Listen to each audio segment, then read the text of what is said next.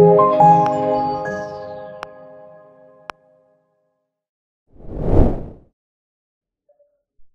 আলাইকুম, সবাইকে আবারও স্বাগত ক্লাসরুমে। আশা করি সবাই ভালো আছেন। আজকে আমরা অর্থের সময় মূল্যের পরবর্তী লেকচার নিয়ে আলোচনা করব। আজকে মেইনলি আমাদের গতদিন যে আমরা মিশ্র নগদ প্রবাহটা দেখিয়েছিলাম সেটারই প্রেজেন্ট ভ্যালু অথবা ফিউচার ভ্যালুর ক্ষেত্রে পাওয়ারগুলো কিভাবে আসে সেগুলো একটু ক্যালকুলেট করে দেখাবো। অর্থাৎ মিশ্র নগদ প্রবাহ আমরা চিনব কিভাবে, এবং হলো মিশ্র নগদ প্রবাহের ক্ষেত্রে প্রেজেন্ট ভ্যালু বা ফিউচার ভ্যালুতে প্রত্যেক বছর যে পাওয়ারগুলো আসে পাওয়ারগুলো কিরকম হবে সেগুলো নিয়ে আলোচনা করব। তো প্রথম একটা জিনিস আমাদের জানতে হবে, মিশ্র নগদ প্রবাহ গতদিন আমরা খুব ইজি করে বলেছিলাম যে প্রশ্নে যদি একের অধিক টাকার পরিমাণ থাকে এবং টাকার পরিমাণগুলো যদি ভিন্ন হয় তাহলে এটাকে বলা হয় মিশ্র নগদ প্রবাহ। আজকে আমরা আরেকটু ভিন্ন ওয়েতে শিখবো, একটু ভিন্ন ওয়েতে বলতে আরেকটু ডিটেল ফর্মে জানবো। মিশ্র নগদ প্রবাহে চেনার ক্ষেত্রে আমাদের তিনটা জিনিস মাথায় রাখতে হবে। এক নাম্বার হলো আমাদের টাকার পরিমাণ,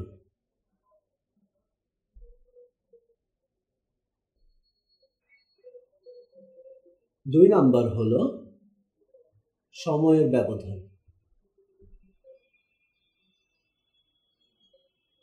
তিন নাম্বার হলো উভয়।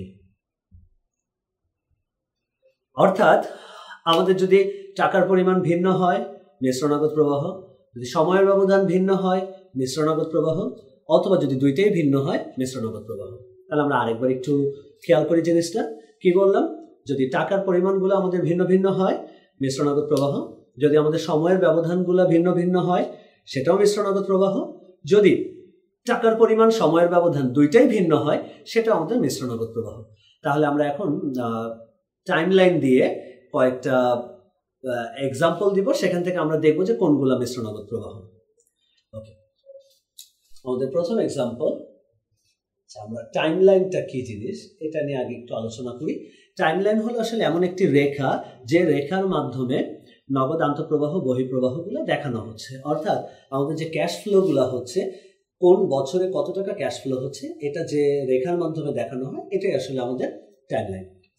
সো 0, 1, 2, 3।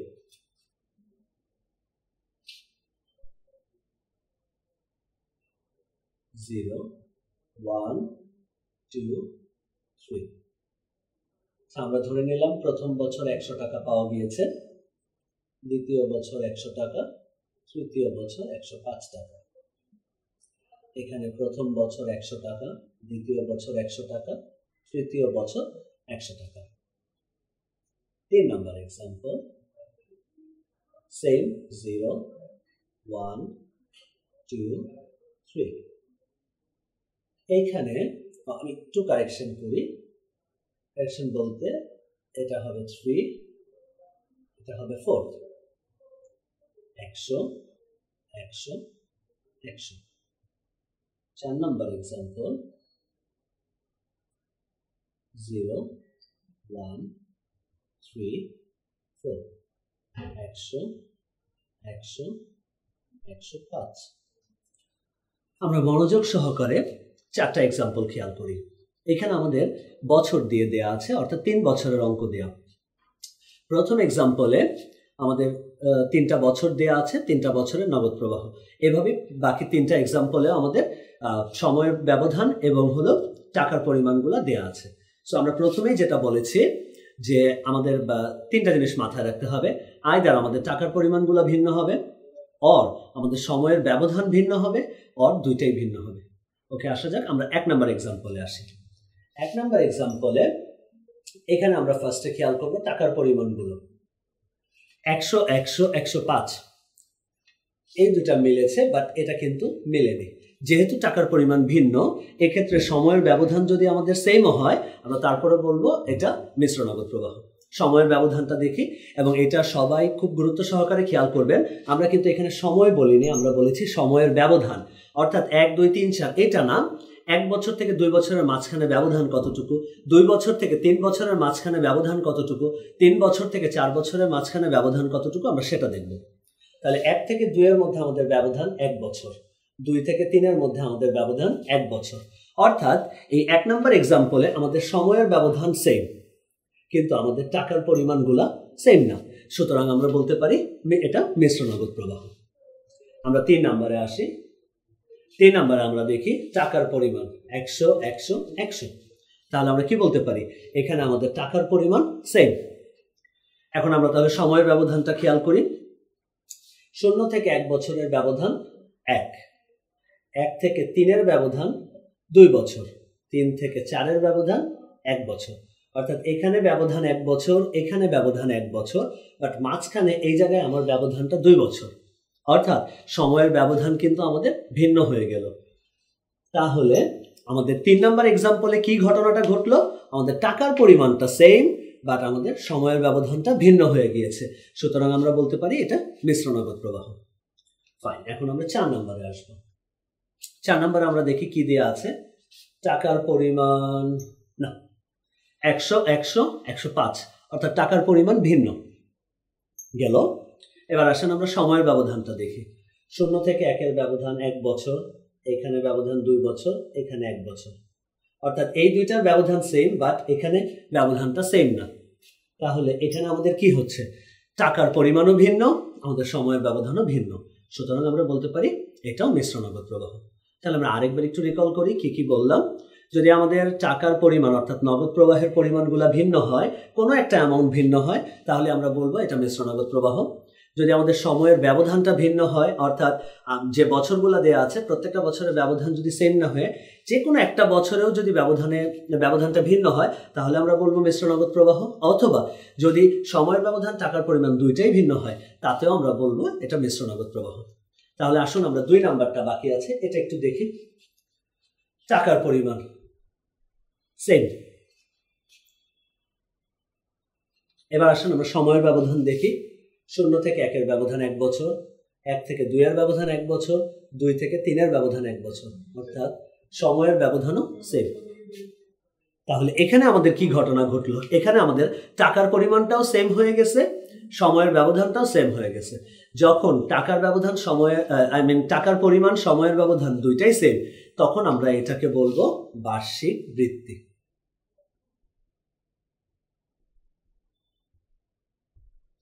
তাহলে আমরা আরো ইজি করে এভাবে মনে রাখতে পারি, টাকার পরিমাণ সময়ের ব্যবধান দুইটাই যদি সেম হয়, ইন দ্যাট কেস এটা বার্ষিক বৃত্তি।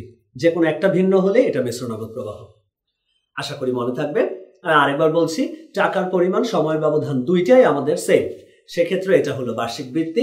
আদারওয়াইজ যে কোনো একটা ভিন্ন অথবা দুইটাই ভিন্ন এরকম কেস ঘটলে এটা হয়ে যাবে মিশ্র নগদ প্রবাহ। ফাইন, এখন আমাদের পরের টপিকে আসি আমরা। এখানে আমরা যেটা করব, প্রেজেন্ট ভ্যালু বা ফিউচার ভ্যালু বের করার ক্ষেত্রে পাওয়ারটা নিয়ে একটু আলোচনা করব। আচ্ছা, তো আমরা এর আগে একটা জিনিস একটু জেনে নেই, সেটা হলো প্রেজেন্ট ভ্যালুর সূত্রে সবসময় ভাগ হবে, কারণ এটা বাট্টাকরণ করা হচ্ছে। ফিউচার ভ্যালুর সূত্রে সবসময় গুণ হবে, কারণ এটা চক্রবৃদ্ধিকরণ করা হচ্ছে। আরেকবার বলছি, প্রেজেন্ট ভ্যালুর সূত্রে সবসময় ভাগ করা হয় কারণ এটা বাট্টাকরণ, ফিউচার ভ্যালুর সূত্রে সবসময় গুণ করা হয় কারণ এটা চক্রবৃদ্ধিকরণ। তো আমরা প্রেজেন্ট ভ্যালু করব। এখন আমরা গত ক্লাসে শিখিয়েছিলাম মিশ্র নগদ প্রবাহে টাকার পরিমাণ 1-এর অধিক। দ্যাট মিনস যে কয়টা বছর থাকবে, মানে যে কয়টা নগদ প্রবাহ থাকবে, আমরা সেই কয়টা বছরের অঙ্ক করব। আমরা এই এক্সাম্পলে আসি। টাকার পরিমাণ 1টা 2টা 3টা আছে, তাহলে আমাদের এখানে সূত্রে ফিউচার ভ্যালু 3 বার আসবে, অর্থাৎ 1 2 3। ফিউচার ভ্যালু, আমি পাওয়ারের জায়গাটা ফাঁকা রাখলাম কারণ আমরা এটাই আসলে এখন শিখব।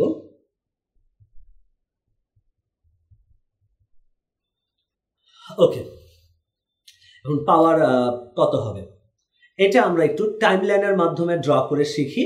আই হোপ এরপরে আমি শর্টকাটটা বলে দিব যে আমরা কিভাবে শর্টকাটে মনে রাখতে পারি, বাট প্রথমে আমরা টাইমলাইনের মাধ্যমে একটু বেসিকটা ভালো মতো ক্লিয়ার করে নিব।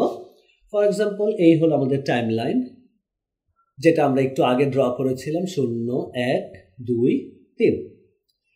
এখন অলওয়েজ মনে রাখবেন, প্রেজেন্ট ভ্যালু মানে আজকের দিন না ভবিষ্যৎ। প্রেজেন্ট ভ্যালু মানে হলো আজকের দিন। সো আজকের দিন মানে কি, বর্তমান, অর্থাৎ আমার ডেস্টিনেশনটা হবে এখানে, কারণ আমি প্রেজেন্টে আছি, মানে আজকে আছি। তাহলে আমি এখন একটা করে বছর দেখব যে আমি কোথায় আছি, দেন আমি চিন্তা করব আমাকে কোথায় যেতে হবে। আমি আরেকবার বলে দিচ্ছি, আমাকে যেতে হবে জিরোতে, কারণ আমরা এখানে প্রেজেন্ট ভ্যালু বের করছি। তাহলে আমার ডেস্টিনেশন জিরো। সো আমি একটা করে ইয়ার ধরবো, ধরে আমি দেখবো আমার জিরোতে যেতে কতদিন সময় লাগে। প্রথম টাকাটা কোন বছর দেয়া ছিল? প্রথম বছর। তার মানে আমি এখন আছি এখানে, আমাকে যেতে হবে জিরোতে। তাহলে 1 থেকে জিরোতে যেতে সময় লাগে কতদিন? 1 বছর। সুতরাং আমার এখানে পাওয়ার হবে 1। আমি আরেকবার বলছি, প্রেজেন্ট ভ্যালু মানে হলো আমাদের ডেস্টিনেশনটা জিরো হবে। Okay fine, destination zero. এখন আমাকে দেখতে হবে প্রশ্নে কোন কোন বছর দেয়া আছে। যে বছর দেয়া আছে সেখান থেকে জিরোতে যেতে সময় লাগে কতদিন, আমরা সেটা অবজার্ভ করব। যেমন ফার্স্টে বলা ছিল 1 বছর। 1 বছর মানে হলো 1 বছর শেষে। 1 বছর শেষে থেকে আমি যদি আজকের দিনে আসতে চাই, আমার সময় লাগবে 1 বছর, যার জন্য পাওয়ার হয়েছে 1। এরপরেরটা কত ছিল? 2। তার মানে আমি এখানে আছি। সবাই একটু মনোযোগ দিয়ে খেয়াল করেন, 2 থেকে 1-এ আসতে আমার সময় লাগবে 1 বছর। আবার 1 থেকে 0-তে যেতে আমার সময় লাগবে 1 বছর। তাহলে 1-এ মিলে টোটাল হলো 2 বছর। ব্যাপারটা কি ক্লিয়ার হয়েছে?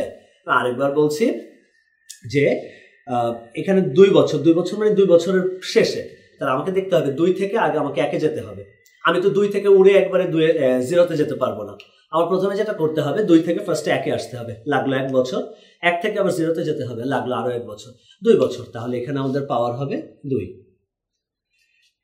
অ্যাজ ইউজুয়াল এটা আমি বলছি, বাট আমার মনে হয় আপনারা আমার সাথে সাথে প্র্যাকটিস করবেন। 3 মানে আমি এখানে আছি। তাহলে সবাই মনে মনে রিকল করুন, 3 থেকে আমি 2-এ যাব, লাগলো 1 বছর। 2 থেকে 1-এ যাব, আরো 1 বছর। 1 থেকে 0-তে যাব, আরো 1 বছর।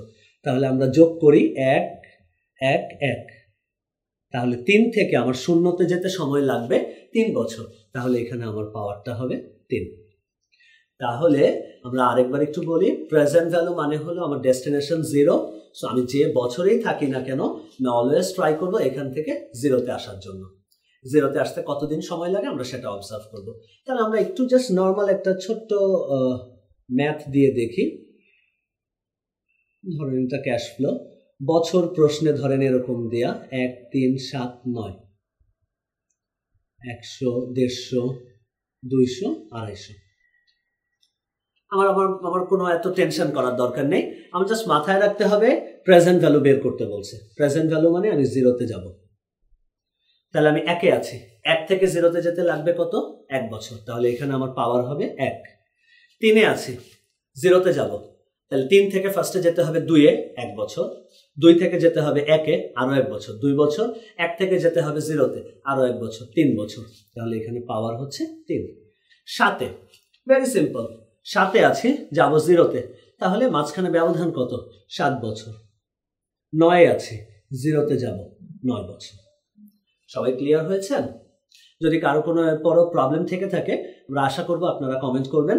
আপনাদের কমেন্টের উপর বেস করে আমরা এরপরে এটা সলিউশন দিব, অথবা যদি কোনো মডিফিকেশন আনতে হয় অথবা চেঞ্জ করতে হয়, অথবা আমাদের কোনো লেকচারের কোনো কিছুতে আপনার কোনো সাজেশন থাকে, আমরা হাইলি এক্সপেক্ট করব আপনারা কমেন্ট করবেন। আপনাদের কমেন্টই আসলে আমাদের এই লেকচারগুলোকে আরো আকর্ষণীয় করে তুলতে সহায়তা করবে। এবার আসুন আমরা ফিউচার ভ্যালুটা বের করব। আমি আগেই বলেছিলাম প্রেজেন্ট ভ্যালু মানে আমি ভাগ করব, ফিউচার ভ্যালু মানে আমি গুণ করব। তাহলে এখানে আমার গুণ করে করে যেতে হবে।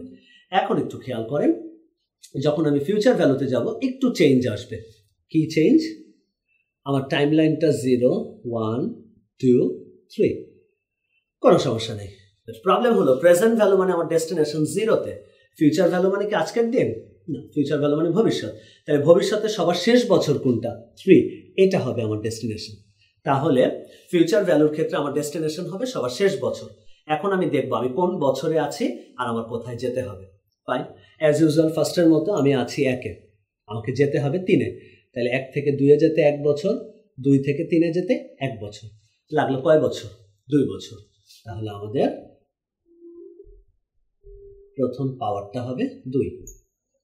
তারপরে আমি 2-এ আছি, যেতে হবে 3-এ। 2 থেকে 3-এ যেতে সময় লাগে 1 বছর। তাহলে এখানে আমাদের পাওয়ারটা হবে 1। লাস্টে আমরা 3-এ আছি, 3-এই যাব। কোনো টাইম দরকার আছে? কোনো টাইমই দরকার নেই, কারণ আমি আছিও 3-এ, আমার ডেস্টিনেশনও 3। সো 3 থেকে 3 এখানে আসলে কোনো ব্যবধান নেই, অর্থাৎ এখানে আমার পাওয়ার হবে 0। তাহলে আমি আরেকবার একটু বলছি, ফিউচার ভ্যালুর ক্ষেত্রে আমরা ডেস্টিনেশনটা ধরবো সবার শেষ বছর। প্রশ্ন হলো সবার শেষ বছর কোনটা? সবার শেষ বছর কোশ্চেনে যে বছরগুলো দেওয়া থাকবে তার মধ্যে সবার লাস্টে যে বছরটা বলা আছে সেটাই হলো আমার ডেস্টিনেশন। এরপরে আমি একটা করে বছর ধরবো, ধরে আমি দেখবো এখান থেকে ওই ডেস্টিনেশনে যেতে আমার কতদিন সময় লাগে। আমরা এই এক্সাম্পলটা একটু খেয়াল করতে পারি। ফিউচার ভ্যালু চাইলে আমার ডেস্টিনেশন হবে 9, কারণ এটা সর্বোচ্চ বছর। তাহলে আমার ফাইনালি ডেস্টিনেশন 9। এখন আমি আছি 1-এ, আমাকে যেতে হবে 9। তাহলে 1 থেকে 2, 3, 4, 5, 6, 7, 8, 9, এই হলো 8 বছর। তাহলে আমার প্রথম এই জায়গায় পাওয়ার হবে 8। আমি আছি 3-এ, আমাকে যেতে হবে 9। তাহলে আমরা একটু হিসাব করি, 3 থেকে 4, 5, 6, 7, 8, 9, কয় বছর হলো? 6 বছর। সো এখানে আমার পাওয়ার হবে 6। আমি আছি 7-এ, আমাকে যেতে হবে 9। তাহলে 7 থেকে 9 যেতে কি করতে হবে? ফার্স্টে 7 থেকে যেতে হবে 8-এ, দেন 8 থেকে 9, তাহলে পাওয়ার হবে 2। আমার ডেস্টিনেশন 9, আমি আছিও 9, কোথাওই যেতে হবে না। সো এখানে আমার পাওয়ারটা হবে 0। তাহলে আমার মনে হয় আমরা মোটামুটি ক্লিয়ার হয়ে গিয়েছি প্রেজেন্ট ভ্যালু এবং ফিউচার ভ্যালুর ক্ষেত্রে পাওয়ারটা কিভাবে ধরতে হয়।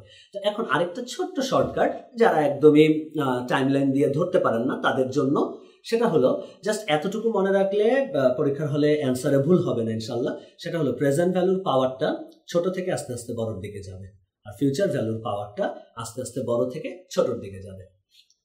সো আশা করি আজকে যতটুকু আলোচনা করা হয়েছে এতটুকু মোটামুটি সবাই বুঝতে পেরেছেন। তারপরে কারো যদি কোনো কোশ্চেন থাকে অবশ্যই কমেন্ট করবেন, এবং বেশি বেশি করে আমাদের পেজটাতে সাবস্ক্রাইবার বাড়ান, সাবস্ক্রাইব করুন, লাইক দেন, শেয়ার করুন।